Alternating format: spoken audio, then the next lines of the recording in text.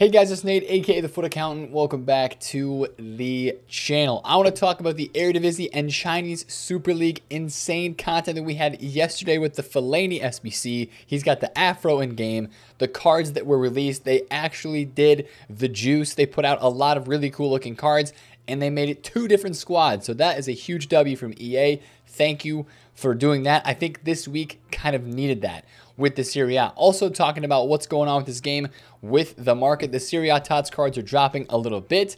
And looking at the guaranteed SBCs that we should be seeing today on Tuesday. Now the question is, will we see 2 or will we see just the 1?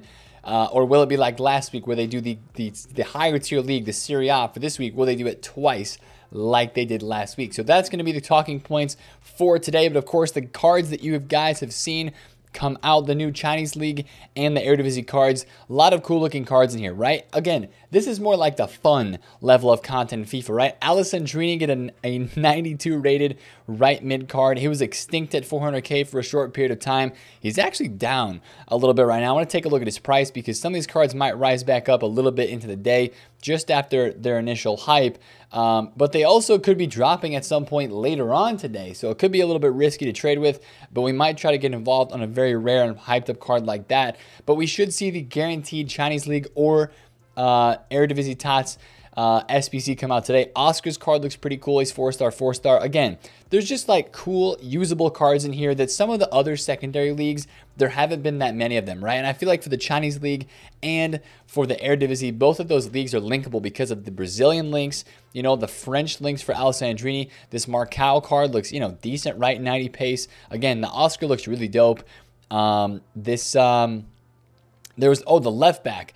The 86 rated left back with 92 pace, 84 defense, 86 physical. Decent looking card. Jonathan Air looks decent, but combo with the pace looks pretty cool as well. And then if you look at the Eredivisie squad, Coop Miners looks pretty sick. Malin cracked out with 99 pace. Burgoyes looks pretty dope. This center back, Bazoer, it has club 80 stats. He's 3-star skills, 4-star weak foot, medium low work rate, which is a bit of a bummer because this guy looks like he could be a pretty dope center mid. But medium low work rates is maybe not the best.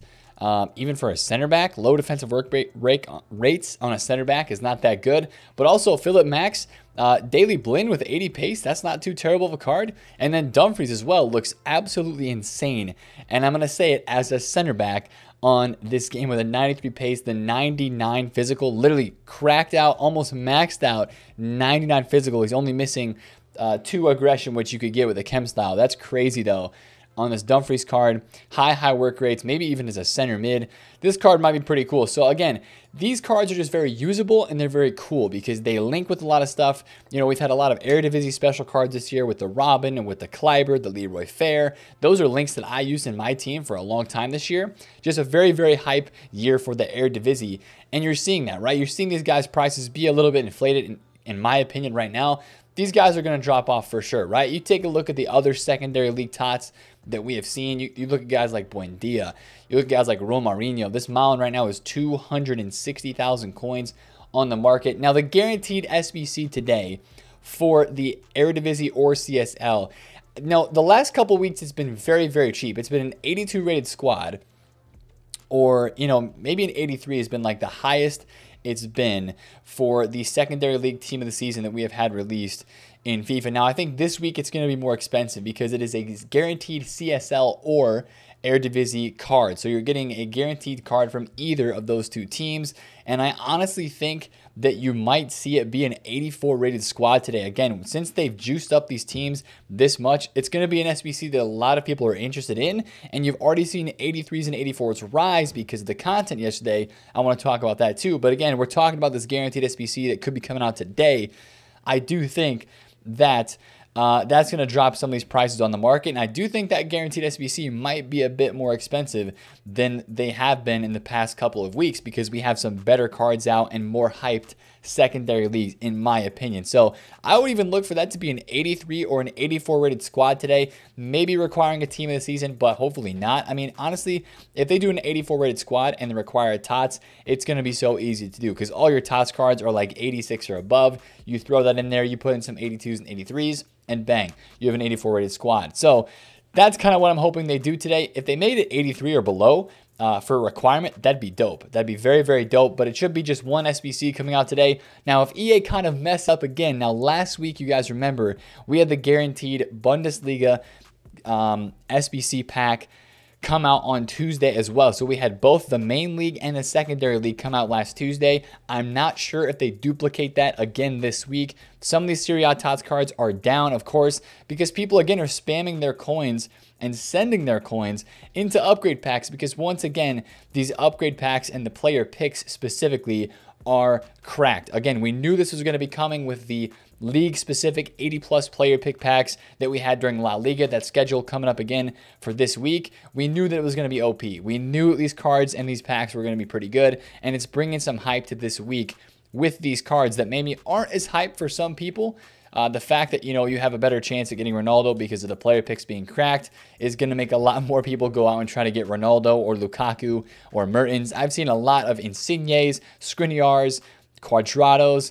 Lautaro Martinez actually pops up a decent amount, but of course, Lukaku, Mertens, Ronaldo, even Kessie and Teo Hernandez, those guys are really rare. So if you packed any of those from player picks, GG's, but just getting blues from player picks, like, again, the Skriniar, De Vrij, DePaul, Donnarumma, Berardi, Romero, these guys are popping up a lot in the player picks, and that makes people want to keep doing them because they can go do other SBCs when they get big-time blues like that. And, of course, people just like packing blues, right? It's this time of the year. So if we get that SBC today, last year in FIFA 20, the guaranteed Serie A Team of the Season SBC was an 86 rated squad with one Team of the Season player. I'm not sure if we're going to get that today or if it's going to just come out on Wednesday or if we'll get it on both like we had last week with Bundesliga, but I'm for sure expecting it on Wednesday, maybe today, but just so you're aware, 86 rated squad, one TOTS player. It's probably going to stay right around that range for the Serie A, again, because we have Ronaldo, right? Ronaldo is a player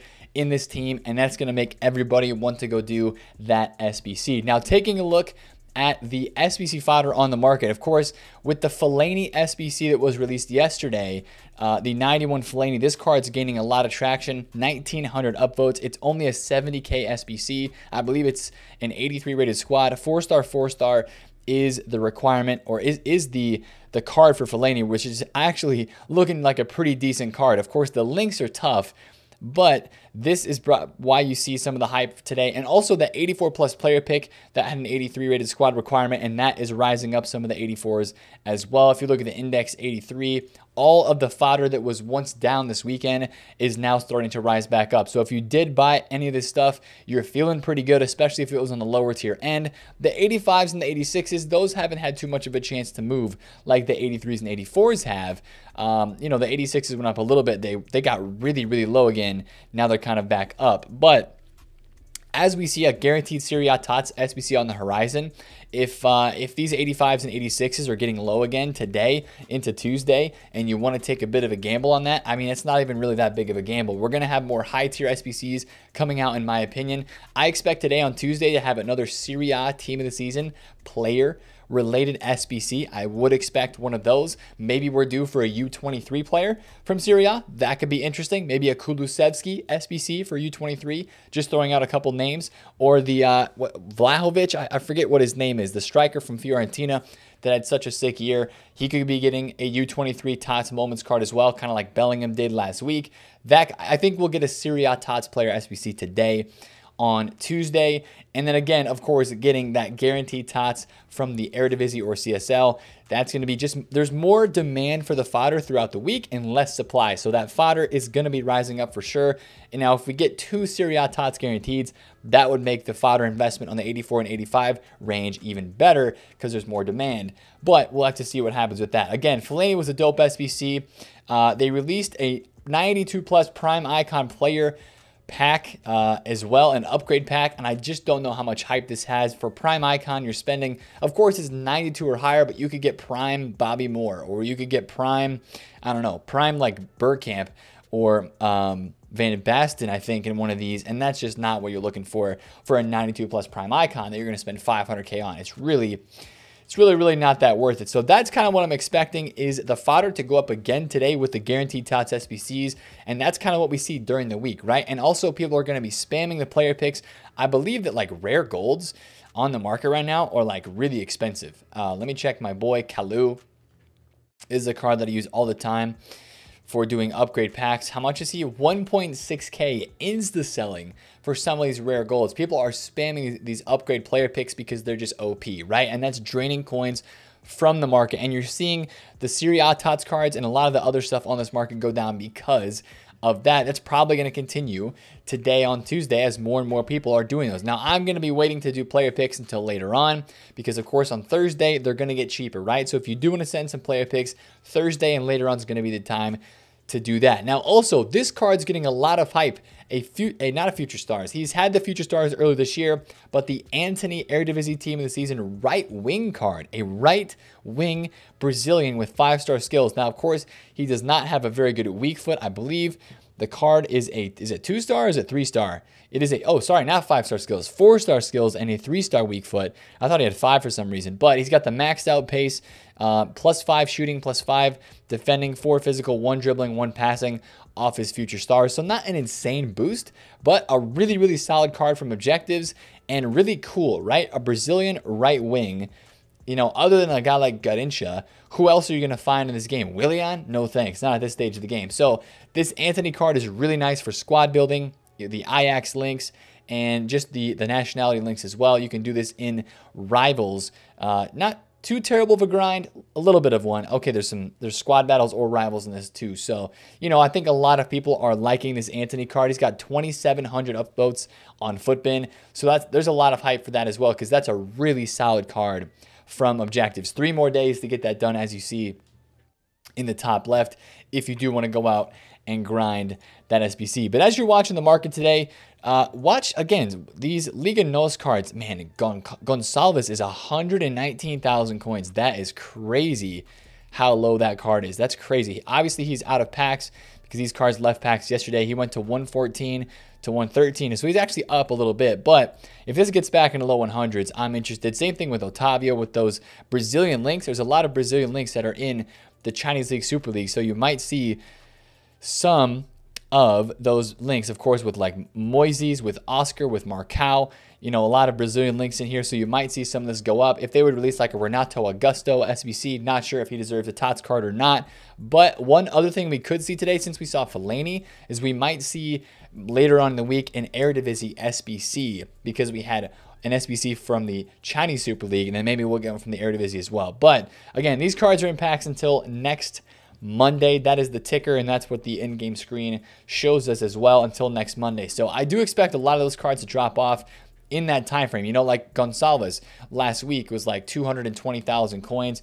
They continue to drop off during the week, and that's 100% a thing to watch out for. But Pedro Gonçalves, boom, he's right here, 120,000 coins. So I would 100% expect these TOTS cards from the brand new leagues to be dropping off as well. But again, they could rise out of packs later on. Like an Alessandrini with those French links is going to have a rise out of packs in my opinion because there's a lot of hype around this card. I'm going to look him up one more time because if he is anywhere near like 300,000 coins flat, I might have to get interested into the morning, which he's 315. So we'll keep an eye on this. If it's low 300s and if there's not that much panic, we might try a risky flip there. But again, I think in the midweeks, fodder is kind of the trading name of the game. If you want to get involved with some of that, I still feel like the 85s and 86s have room to go up later on this week. And I still have my Puskás on my transfer list. I bought this at 1.21. He's chilling around the 1.2 mid to 1.2 high range, trying to find a sale for this around like 1.2 high. Probably should list it higher than this because maybe catch him rare overnight on a fluctuation. But you know, I'm just kind of trading with the rare stuff on the market, watching a lot of these rare icons. Again, I talk about this all the time, but this is really, for me, where the money is. These out-of-packs, baby and middle icons, it fluctuates so much. When I'm paying attention to the market all in, which I haven't been for the past couple days, to be completely honest, it's been a slow couple days for trading for me. I just have not had the motivation yet. We'll kick that into gear later on this week for sure. But just these out-of-packs cards, and a couple of these that I'm looking up right now are ones that have had their prices memorized. Very, very good to trade with the fluctuations. Wow, 350 for dog leash. That's kind of low. So anyways, that's kind of the market. I think I'm pleasantly surprised by the Chinese Super League and with the Eredivisie content. The Fellaini SBC is nice. It is very nice. And the upgrade player picks continue to pay out, and there's a lot of hype there. Now, right now, there are 3 hours left in the weekend league, and I'm on 12 wins. I'm kind of thinking about stopping, but I also might have to go get two more just in case. I want a second player pick, man, because we've got all these secondary cards that are in packs. Player picks this week might be a little bit watered down. It might be harder to get the Serie A players since you have not one secondary league, but now you have two. So I'm very interested to see how Thursday looks with the player picks, but I think I'm going to try to go ahead and get 14 wins to give myself a shot at 2 of those. And hopefully that means better chances for a Ronaldo or an Alessandrini or a Malin or something sick like that. So that's kind of my thought process right now as the weekend league is ending. But again, my advice to you guys, if you're doing any of these Serie A upgrade player picks, hold off until later in the week because again, there's going to be more SBCs to craft. You don't want to waste your fodder on something too early. And also the rares are going to be cheaper 1000% once we get to rewards this week. So that's the video for today, boys. I hope you guys enjoyed it, and let me know down below if you're enjoying the content. Like this, does this Eredivisie, does the CSL stuff hype you up at all, or does it not really add into this week? Because this week for the Serie A is a little bit lesser in hype.